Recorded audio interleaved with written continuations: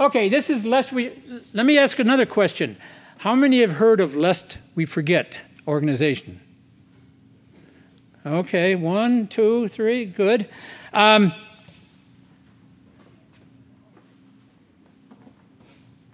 We Forget started in 2006, and we started out with about 30 members, and the individual right here, he and I started Lest We Forget. I'm over here, and this is the membership. We have since grown to 350, over 300. Now, one of our signature events that we have is we've had, let's see, 2009, 2010, 2012, 13, we skipped 14, 2015, 16, we've had beach landings. And the beach landing, this is planes that called the Hooligans that flew overhead for the beach landing. Now, this is a Higgins boat. And if you're familiar with, this is the boat that Eisenhower said saved the world. 20,000 of them were made, and there's only a few in the country. And this happened to be Kenny Adams from Ohio, and it's the first time that he had done anything with like this for a beach landing. And as you can see, he almost submerged it. We were on shore there. We were afraid that he wouldn't get that tailgate up, a ramp up quick enough because the water's came in a little bit. But that was his first time of doing a beach landing with that craft. Now he's got it down. I got a call. We usually have 2 ducks, 2 gators at our beach landings, but I got a call from Tom Price in Ohio that they've located 1 Higgins boat and possibly 2 for this next year. So we'll have 2 Higgins boats, 2 ducks, and 1 gator.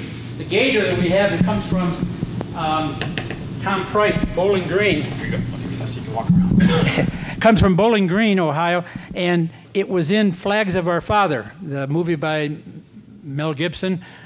He was, and he went up to Iceland for 8 weeks, and he drives in the film. So, but anyways, they're hitting the beach in St. Joe right now.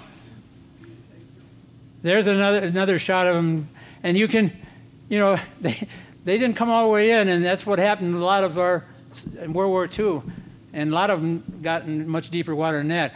There's a soldier that got hit, and pretty realistic, isn't it? This is now that's Tiscornia Beach, which we have, and right at the beach, there's about 100 yards, 150 yards. There was 150 yards of sand. That sand all disappeared this last year.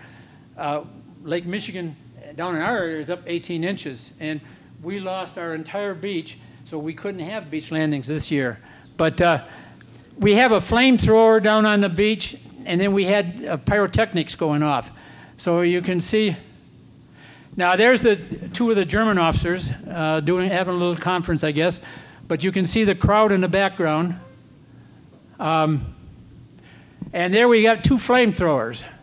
And one of the flamethrowers, you can't see him, but Herschel Williams. And we've had 8 Medal of Honor recipients come to our event.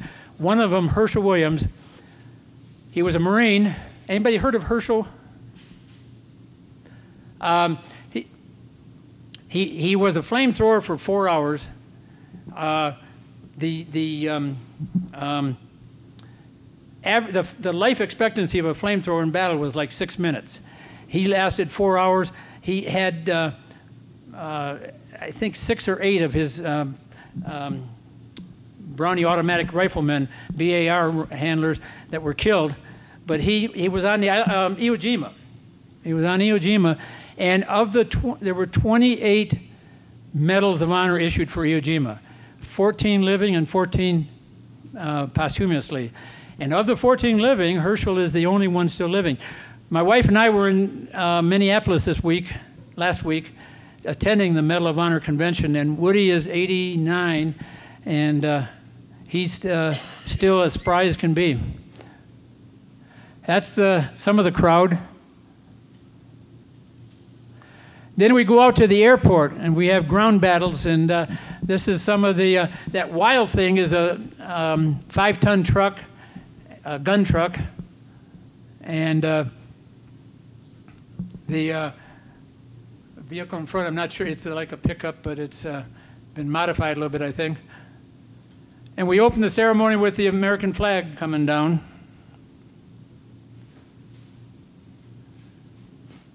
And we've got a real nice grassy field at the airport. So this is the getting into combat. We've got reenactors come from all, well, not all over, but yeah, a lot. Indiana, Michigan, Illinois. We had 2 flamethrowers last year. And I'll tell you what, you can be 50 yards away from that flamethrower and you can feel the heat from that. It's quite amazing. This is Johnny Mayo. Johnny Mayo was a dog handler in Vietnam. Doggone, I didn't bring his book. He wrote a real interesting book on his dog saved his life, and so he raised $150,000 and has a dog statue honoring the Vietnam dogs in Columbia, South Carolina. But Johnny comes to our event. He brings dogs that he's trained to do what his dog did in Vietnam, and gets up on the dog. He's sitting in the seat in the chopper, the canvas seat there, and the dog is waiting next to him. We've got 2 helicopters. Both of these were flown in Vietnam. There's a unit in Kokomo, Indiana.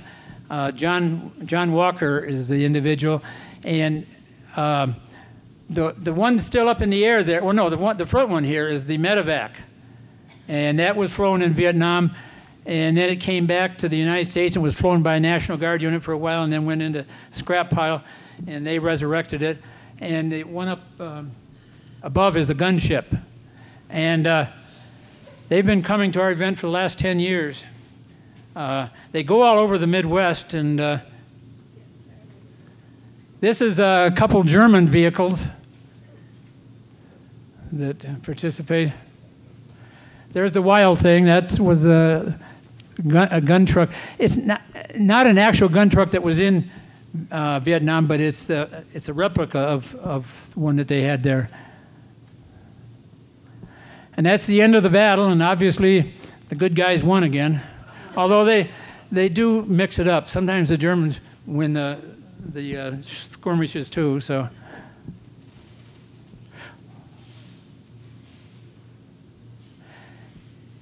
I shouldn't have flashed that up. What? Did you say this is at St. Joseph, Michigan? Yeah. Okay. Yeah. And what is it? Huh? Yeah, and Benton Harbor Airport and St. Joe Beach, but it's all together. The problem is we were scheduling it for first week of August, and that conflicts with the no, I take it back. June 24th, the last weekend in June, which we've had it, conflicts with the boat owners because they have a event that they go to in Cleveland, Ohio, and that he has to go to.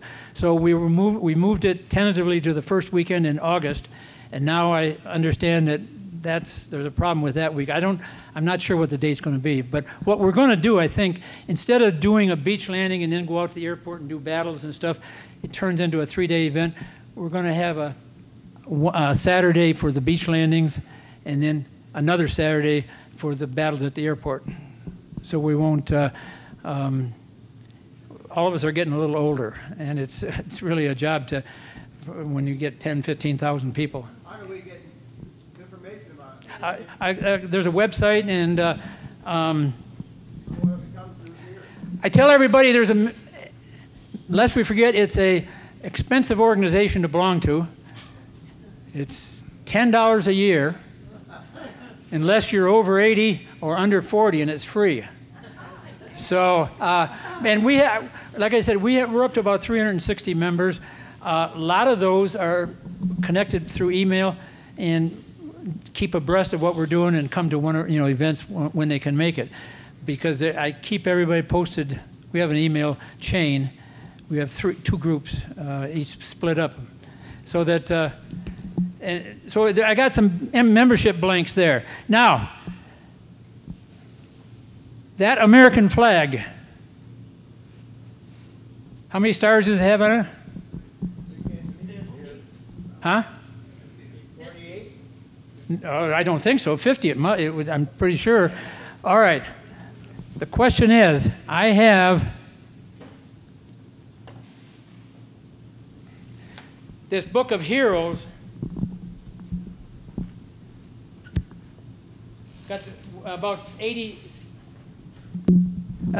There's around 70 stories in here. The World War II, World War I, World War II, Korea, Vietnam. Now, there is a story in here on World War I guy. We went to see him 5 times before he died. Does anybody know who that individual was?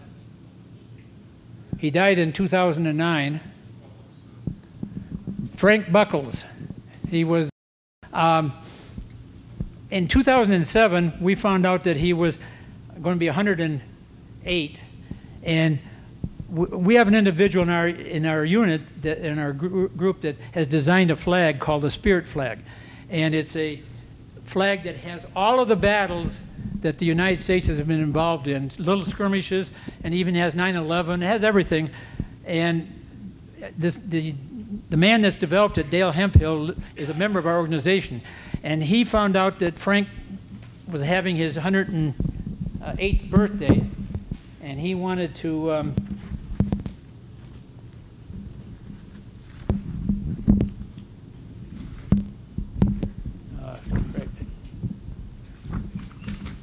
well, yeah, there's a picture of us at his house. Frank had a house that was between Hagerstown and Washington, D.C., and Charlestown, West Virginia. And he had about 350 acres. It was a house that was built in the 1800s, but George Washington surveyed it in 1746 when he was a teenage surveyor. And it had belonged to the Washington family for quite a few years, but this Frank Buckles ended up with it. And he, anyways, we made 5 trips to Frank Buckles' house every 6 months to replace the flag and put a new one up, and just to talk to Frank. And the last time we left him, he was he was going to be 110, but he said he was going to live to 115. Well, a couple weeks later, he died. It was 109, and 2 months short of 110. But his story is in here. But to go back to the American flag, who designed this 50-star American flag? Betsy Ross? No. Ever hear of a name, Bob Heft?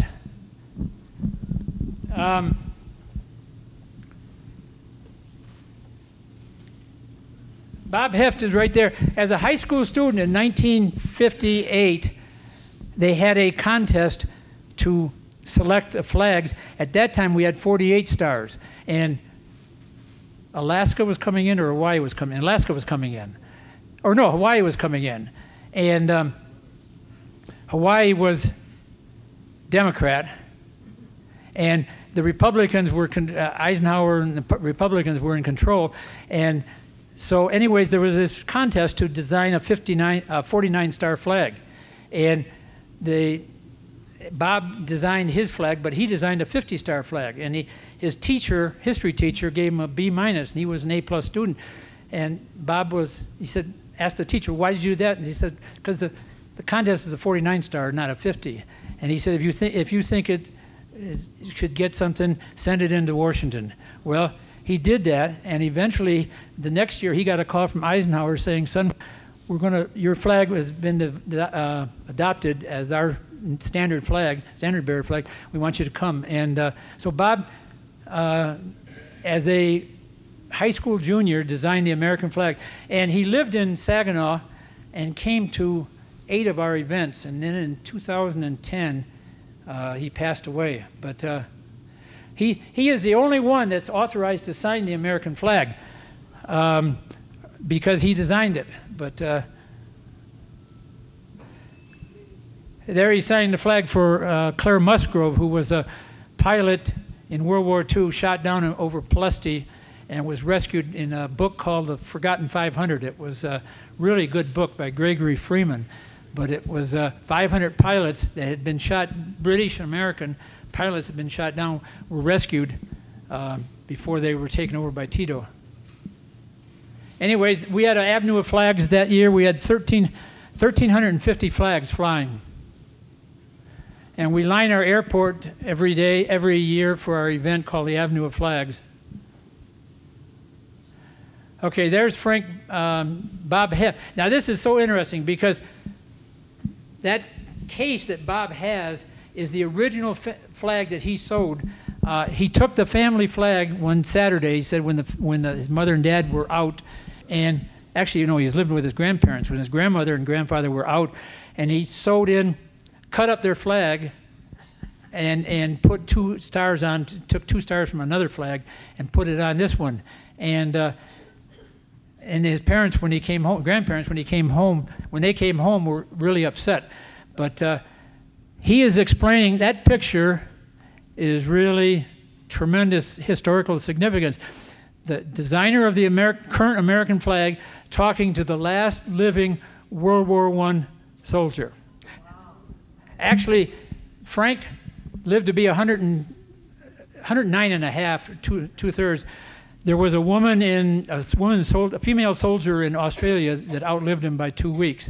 So he was second oldest living survivor. So anyways, that's quite a picture there. And that house, that's the house that Washington family designed. It had been rebuilt a little bit, but the front of the building, and I do not have a picture of the front, they kept the original archway and stuff. But there's the Spirit flag flying on top of that, below the American flag, and that was what got us going to, in the first place, to present this Spirit flag, because Dale wanted to present this flag to the last living World War I veteran. Huh? Yeah, we finally got a hold of his daughter, and we told her that we wanted to bring in a Spirit of America flag and an American flag for his house. And she said, well, we don't have a flagpole. So that would be a problem. Well, I called one flag company, and they said it'd be $350. I called Uncommon USA, and I promote Uncommon USA in Chicago because I told them what it was for. I told the other company what it was for, and it was still $350. When I told them that it was for the last living American World War I veteran, they sent it to him. They sent it special express because I talked to him on a Tuesday. We got to his house on Friday. Friday afternoon, we dug the hole, put the concrete in, and Saturday we raised the flag. And but this company didn't. Uncommon USA did not charge me a penny, and that's why I promote them whenever I do presentations like this. But yeah, that's the and his farm sits up on top of a hill, and 10 miles to the west, no, 10 miles to the east is Antietam, and 10 miles to the west is Harper's Ferry. He is right in the middle of the Civil War stuff and everything. It is a tremendous place to visit. And oh, wait a minute, pushed the wrong button. Okay, we do parades. This year we did 9 parades: Niles, St. Joe, Benton Harbor, Watervliet, Coloma. And we have 3 vehicles. We have the Jeep, which is a 1952 Willys Jeep. No, Ford Jeep. It's a Ford Jeep. The second one is a Weasel, Army Weasel.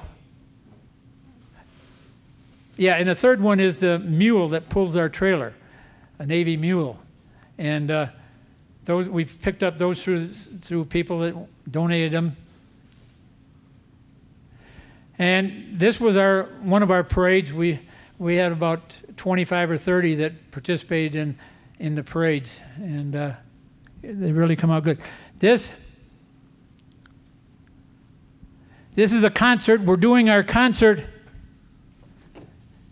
November the 6th at the Mendel Center, which is in Benton Harbor at Lake Michigan College. And we have the South Shore Concert Band. It's an 80-piece band.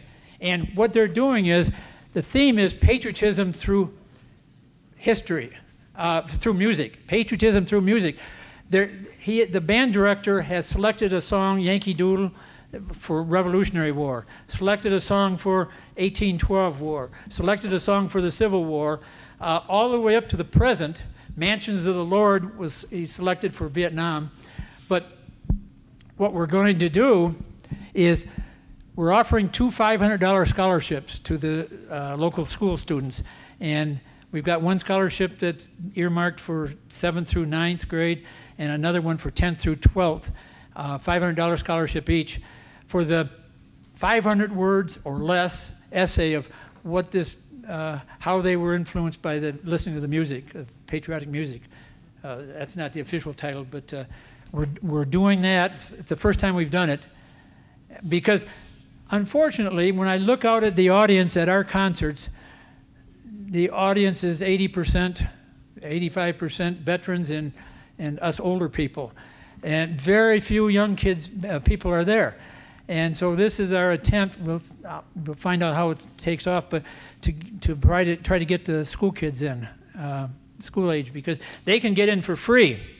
So we're having the South Shore Concert Band. Jeff Whitaker, who's a guest soloist, is a fantastic singer. He's singing Mansions of the Lord and 2 or 3 other songs. 2 o'clock, November the 6th. There's a flyer. I've got some flyers up there. November the 6th is a Sunday.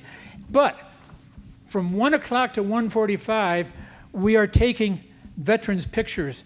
And they'll be taken by, we've got a camera club that does fantastic work. And for the last 5 years, we've taken World War II pictures. And the first year we did it, we took like 42, and then it dropped to about 38. And last year, I think we had 25, because the World War II veterans are passing on. But Ken McEwen, who's our photographer, thinks he's got 5 photographers lined up. And from 1 o'clock to 1:45, we're going to be taking pictures of all vets, whether it's Iraq, Afghanistan, Desert Storm, Vietnam, Korea, World War II. And within 2 or 3 weeks after the program, you'll get the pictures in the mail, a photo. Matter of fact, one individual has a picture taken last year. I saw it was in our paper a couple days ago for his obituary photo.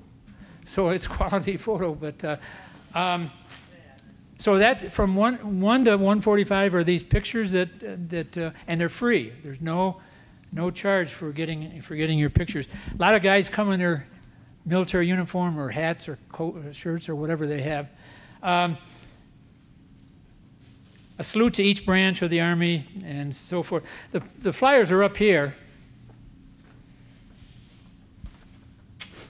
And we'd love to have you come down.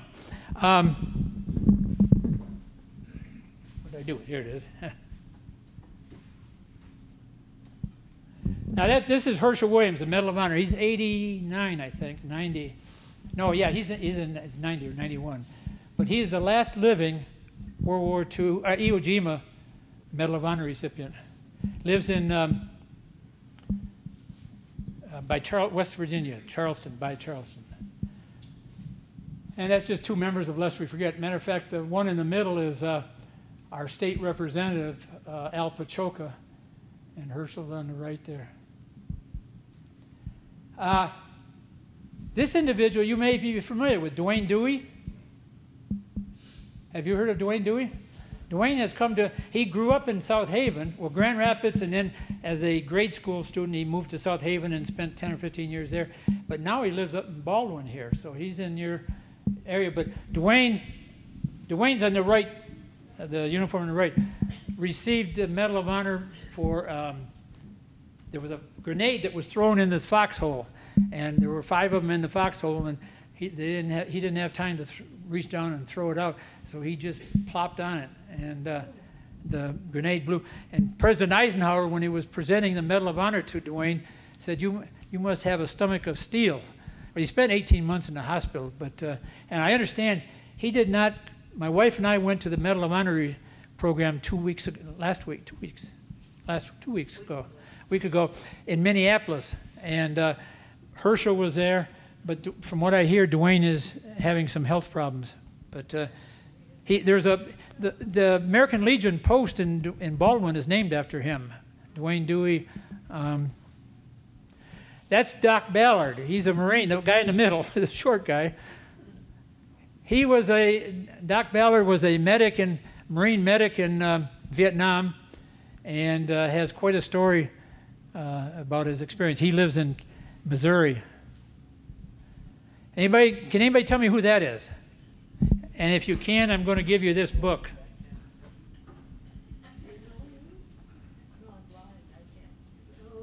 Can anybody tell me who this is? He was just in the paper 2 weeks ago. He's been on TV a bunch. Frank Kettles, the latest Medal of Honor recipient. They did a review of Medal of Honor, not Medal of Honor, of recipients of medals in Vietnam, and he was a chopper pilot that flew his chopper four times back into an LZ that was completely surrounded. And the last time he flew out, he had 12 or 14, I think, on the chopper, and the chopper had been hit with numerous bullets, and they still don't know how he was able to fly it out. But his story is very interesting, and Obama, about a month ago, it was on TV, presented him with the Medal of Honor. He lives in Ypsilanti, and he would be an interesting speaker for you guys to get. Where's what? Ypsilanti. He got out of the service after retiring as a lieutenant colonel, and developed the aviation program at Eastern Michigan University. And yeah, he would be a real interesting speaker. One of the things that we did, and something that you could do here in this community, we had classes. We had a whole course, a semester-long course on World War II, Korea, Vietnam, and then this last year, because most of us are too old for these Iraq, Afghanistan wars, Whirlpool Corporation is located in our town, and they have a couple hundred members of their Veterans Club, and most of them are 25, 30, 50, 45, participate in the conflict. So we put on a modern conflicts warfare class. But this World War II class, that's only a third of the room. We had over 175 that attended for a whole semester, 12 classes.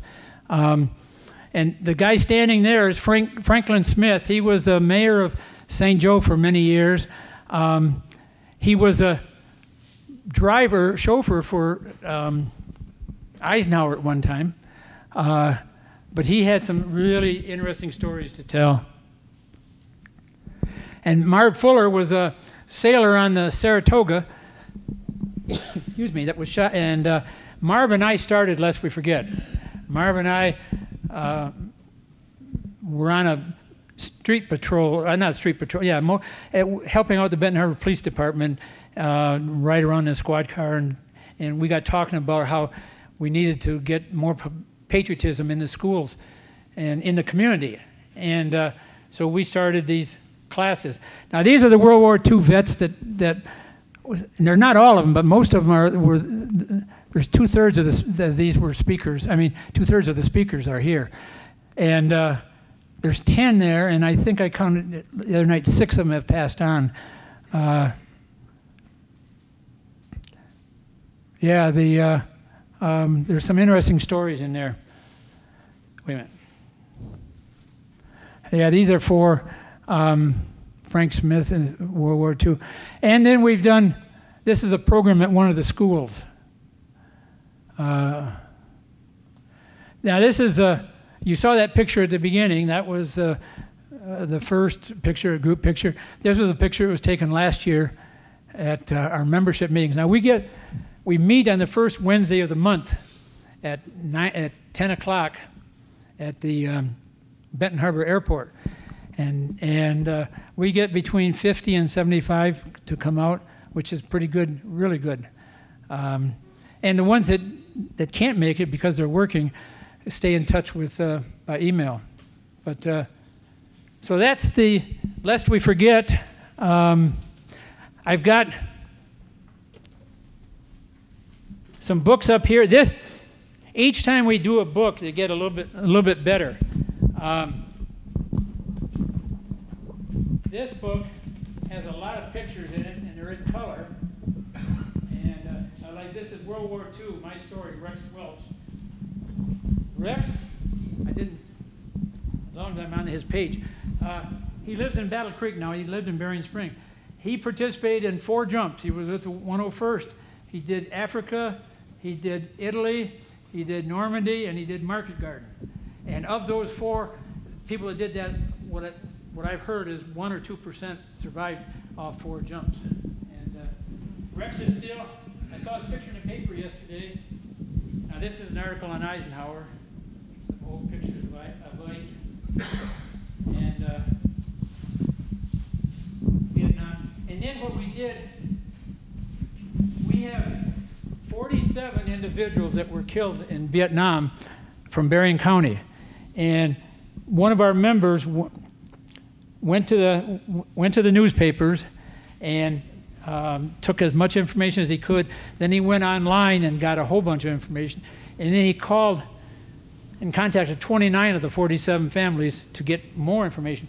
This is the most complete information of Bering County casualties that exists. And but these are all things that you guys could be doing as a community project. One of the things that we did last couple weeks ago, which really worked out good, was you had your speaker Tom Tudor here talking about Arlington and the cemetery and stuff. But the day before, he came down to our place and did a super program down there. And by sharing the speakers and stuff, I think it would be a nice setup.